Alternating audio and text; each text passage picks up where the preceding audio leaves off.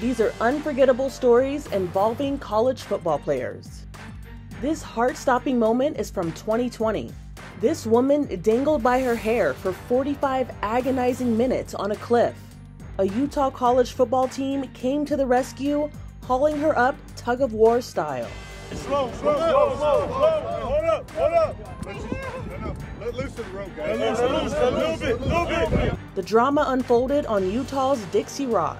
There was maybe at least 20 guys on the rope just trying to help. We play a team sport, and to do that in a real life situation really helped us out.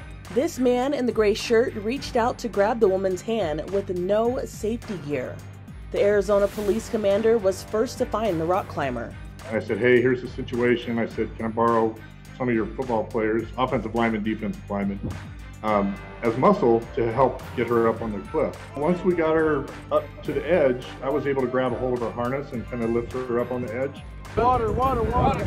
Everybody just kind of pitched in, and it was impressive. Couldn't have done it without them. It's the elevator rap. This elevator rap song was sung by 8 University of Southern California offensive linemen in 2016. They were passing the time while they were stuck inside an elevator.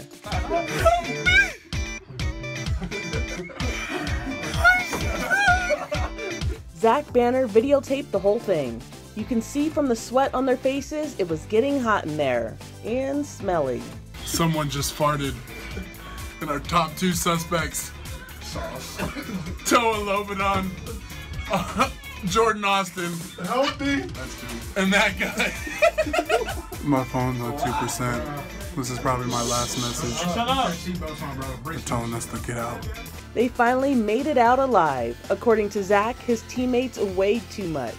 It's 2,500. It's 2,500 pounds. And apparently, the elevator guy had told us that elevators can actually hold up to like 10,000 pounds or something like that. But they have that limit in the sensor, so it literally stopped it. This is the elevator rap. In 2017, this 4-year-old boy smiled as he looked down from his hospital bed at the crowd waving at him. They're waving. You gotta wave. They're waving at you. Wyatt Hemphill held his head up to see the stadium below him. Wyatt was one of many kids at the University of Iowa Stead Family Children's Hospital, thrilled with all the fans and players cheering for them in the middle of an Iowa Hawkeyes game. Toward the end of the first quarter of the game, everyone stopped to wave at the kids in the hospital next to the stadium.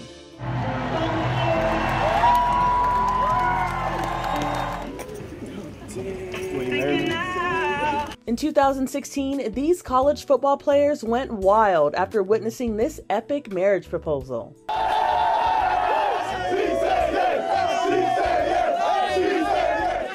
Dion Pierre was a junior linebacker at Samford University in Alabama. He dated Jasmine Henderson since they were sophomores in high school, and his teammates joined in to help with the sweet serenade.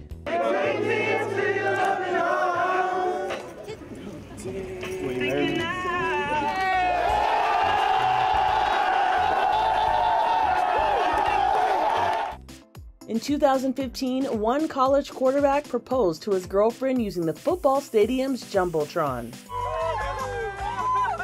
On the night of Auburn University's award banquet, Ashley thought she was surprising her boyfriend, senior Jonathan Wallace, with a farewell. After leading him out on the field blindfolded,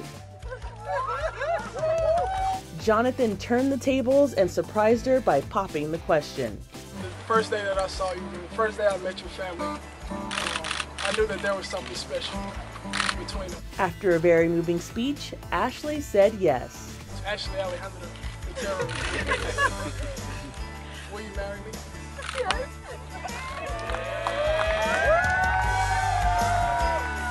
For Inside Edition Digital, I'm Andrea Swindall.